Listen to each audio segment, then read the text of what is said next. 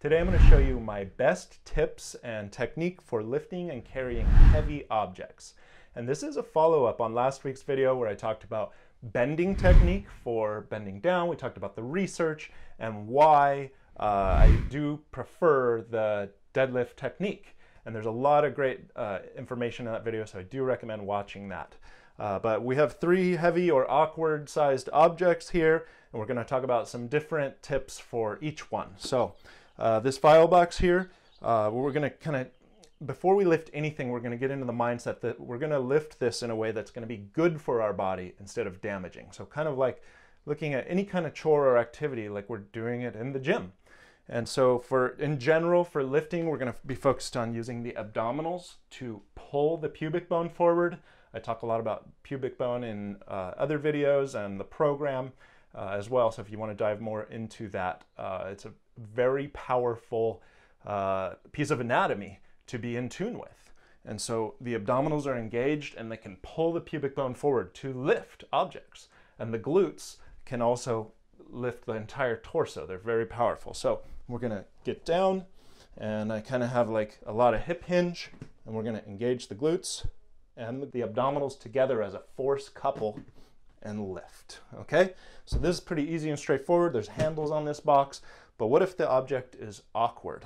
Okay, we're going to talk a little bit about a different tip for each one of these. And so with this bag of soil here, we're going to talk about breath. This is one of the most powerful things you can use to support your spine.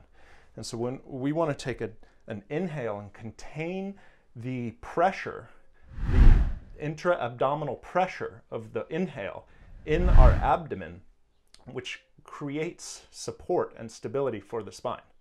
And so before I lift anything, I kind of grab onto it, I assess its weight, I engage my abdominals and my glutes.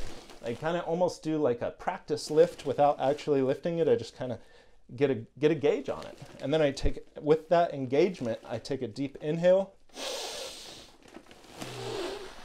Okay, bring it close to my body. And I try to maintain that inhale with the lift, throughout the lift. And it's the same thing with the lower. So you do have to breathe, but you can let your air out gradually and then take another inhale and keep trying to maintain that pressure. Another thing is, you saw me bring it close to my body. Once you get it close to your body, you can actually readjust your grip, and I'm going to hug it to my body. The closer it is to my body, the better for so many reasons. And I can actually pull it into my pubic bone, which is, like I said, a very powerful support zone of your body. And we're going to use that as a tactile cue to keep the pubic bone forward for carrying. So we'll go ahead and do it again. Re-grip. And now I have it up against my body, and I can carry, and I'm using the object as a tactile cue to help me keep my pubic bone forward. I'm keeping my pubic bone up against the object. Okay, and this feels good for me. I can feel my abdominals engaged, and it just feels like a really sturdy lift. Okay, we're going to set this guy back down. And that is a wet bag of soil. You can see it rained here recently, so it's actually pretty heavy. As I just watched this video with you guys, I had a question for myself. So I imagine you may have had a similar question. And it was about the breathing, because it's like, well, how you're using your inhale to create intra-abdominal pressure, which is, you say, very valuable, right? And you have to breathe while you're carrying the object, so aren't you losing that pressure? And so how do you navigate that? Because that's really one of the hardest things to do, and one of the most important things to do is the endurance and the stamina of keeping all those spinal support muscles engaged for not just one burst, but which is the lift. And that's kind of a lot easier to do than to maintain their engagement and continue to support the spine for a longer period of time. My approach and my technique is kind of like big inhale, and I feel that pressure increase, and that's like max stability when I first do that. And that's when I do the lift. And so I'm doing the actual lift under max spinal stability. And then when it's time, when I have to carry the object, I'll let the air out kind of slowly, like, so it'll be like slow, like blowing through a straw, and then refill. So I'm not actually emptying my lungs all the way.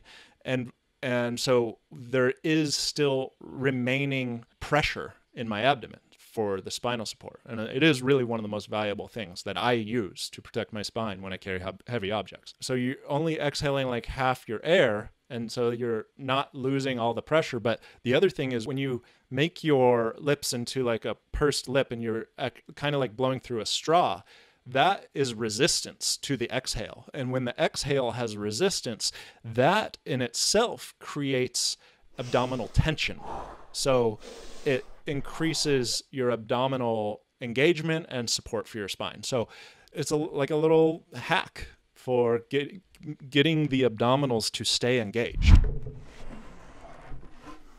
And there you have it. So just to review, we talked about approaching it mindset-wise as a gym lift that's going to help your body, strengthening your abdominals and your glutes, also taking that deep breath to increase the intra-abdominal pressure and support your spine with that stability that the pressure gives your spine.